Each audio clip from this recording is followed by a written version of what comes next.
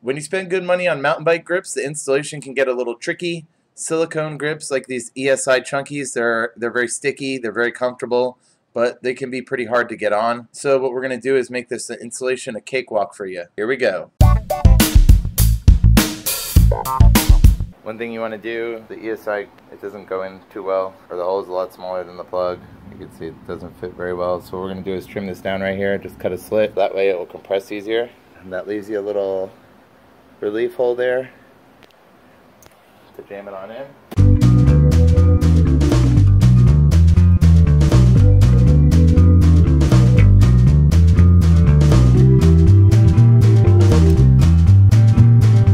There you go, nice and easy. First step is to get them boiling, get them nice and hot. I'm going to actually cover this in a second and let it sit for a few minutes, then we go on to the next step. So what I got here is 2 sets of paper towels, 2 different, I just doubled these up.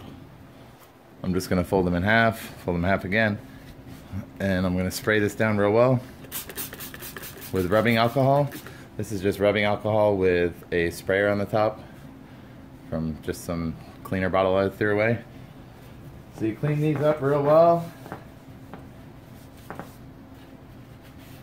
You want to get all the dirt off. You don't want to stain your new grips, especially I got these are nice color blue. You see? Oh my! Trying to prevent all that dirt from getting on your new stuff. Wipe it up real good. Now after this part, what you want to do is just spray them down. This is just rubbing alcohol, so it doesn't matter if it's not going to hurt your carpet or anything. It'll dry up really fast. So I got both of our new grips right here. A little warm so they're on a towel. My alcohol dried. And what I'm going to do is our second roll here, I'm going to just leave it doubled up and spray it really good. I'm just going to soak this whole thing. And basically just try to make it thick. Extra thick! And all this wetness is just going to lubricate as you slide it inside. And you see it's very tight coming through the other side, making a bit of a mess, but that's what you want. I'm gonna leave it like that, and I'm just gonna shove it on that way. Should just slide right on pretty easily. Yeah, look at that. Just use the end of your hand. Sorry if that's jostling the camera. Beautiful. And look at that, slid right on, no problems.